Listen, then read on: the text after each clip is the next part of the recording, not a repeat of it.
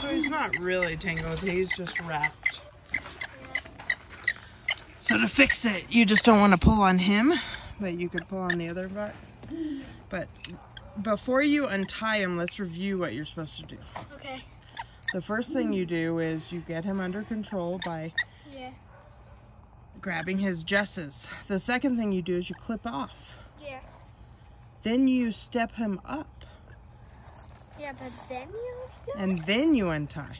Okay. That's the proper way. Okay, but where is the jesses? So find his jesses. What does his jesses look like? This? That's his leash. Right there? That's his leash extender, but that is connected to the jesses. So, right there? Yeah, that's his jesses. So grab you the jesses. Okay.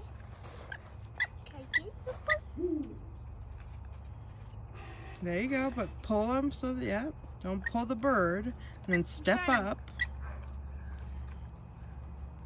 Good.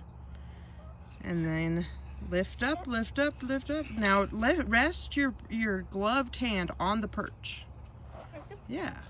And then get them out. But no, you have to clip off. Oh, yeah. Clipping off is the second step. After you get the jesses under control.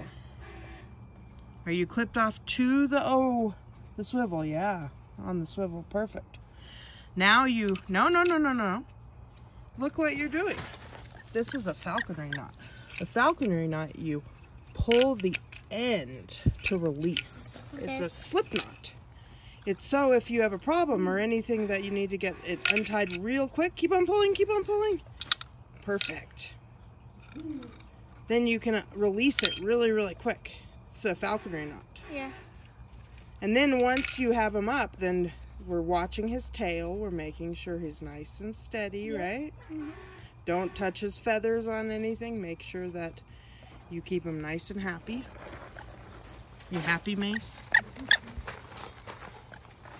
Okay, what do you think? Good. Do you want to walk with him? Yeah. Do you need me to open the doors for In the background is Wally over there, so yeah. if you have a question, it's probably Wally. Hoo-hoo. And Mace hates Wally.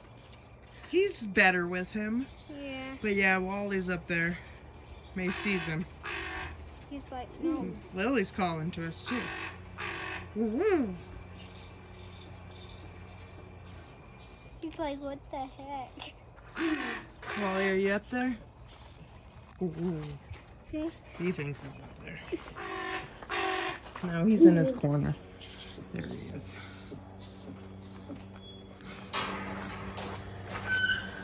Okay, let me check to make sure you're clipped off before you go out. Yeah, you are. Okay, good. What about he baits? Well then, what do you do if he baits? I have this. Try not to trip. Try to walk steady. If he baits, your job is to stay calm and still and let him get back up on your glove. Got it?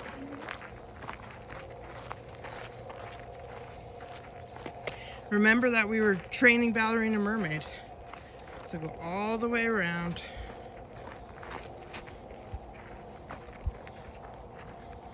Perfect.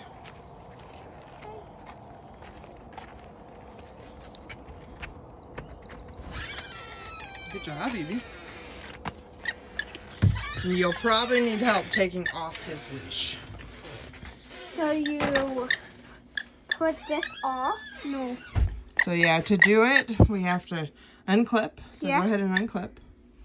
Unclip. Get this. This all has to be unwrapped. Is it okay to touch his toes? Yeah. You just don't want to bug him. And then see this? This is how the leash goes together. Okay. And what you do is you follow it through itself. Okay.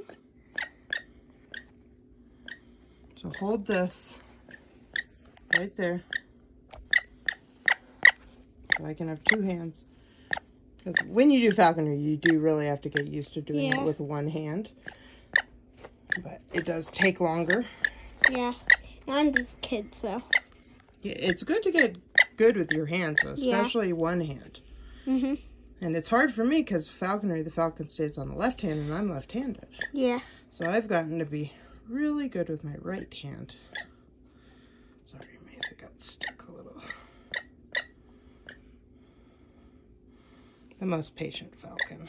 Yeah. Is Mace. I'm fumbling. He's like, you can tell he's like, get on with this already. I'm supposed to go in there. Yeah. Okay, can you open up his door? Mm-hmm. Because he knows where to go. Nice. It's like, oh, yay, I'm home. Yeah. Okay, so we need to replace his puppy pads that we brought up. It looks like he needs a new bath pan. What?